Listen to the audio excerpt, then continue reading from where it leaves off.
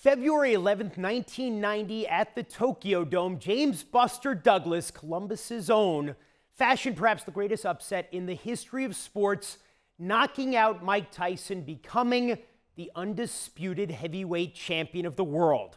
On February 7th in Columbus at the Hyatt Regency, to celebrate the 30th anniversary of that historic event, we will be screening 42-1, the acclaimed 30 for 30 documentary about that achievement, co-directed by myself and my colleague Ben Hauser.